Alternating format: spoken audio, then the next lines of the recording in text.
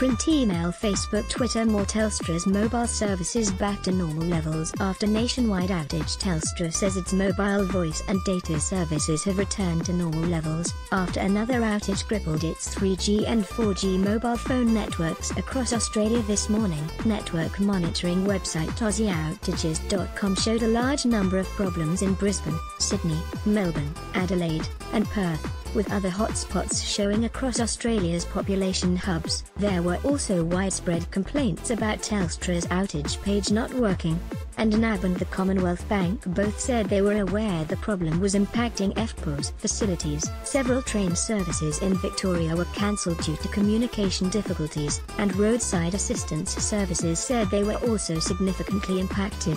But the telco said 000 calls should have been unaffected, with calls connecting over other carriers' networks where available, and it apologized for the inconvenience. Telstra's Group Managing Director of Networks Mike Wright said today's outage was not related to earlier impacts, but added the root cause was still unknown.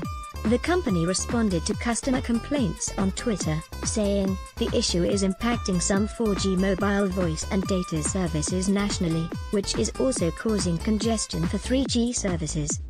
We're working to resolve the issue and are investigating the root cause. We're sorry for the inconvenience." At 12:16 p.m. East, Telstra said the situation was improving, and just after 2 p.m. said mobile voice and data services have returned to normal levels. "We'll closely monitor network stability and performance and continue supporting our customers to restore their services," it added in a statement. "We're again deeply sorry for any disruption as we know how customers rely on our mobile services." In a statement, a spokesperson for Communications Minister Mitch Fifield said the Secretary of the Department of Communications had spoken to Telstra Chief Executive Andy Penn seeking further information about the cause of today's outage. One man, Dion Costigan, said on Twitter he was getting a little tired of this happening and has been for months.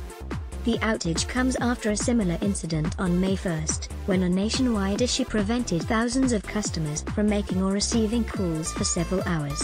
The government is investigating Telstra's 000 outage on May 4, which saw emergency calls from around the country go unanswered.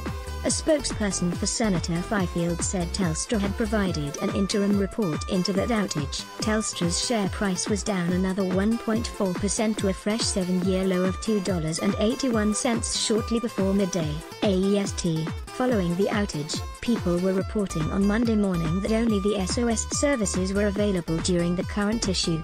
Print, email, Facebook, Twitter.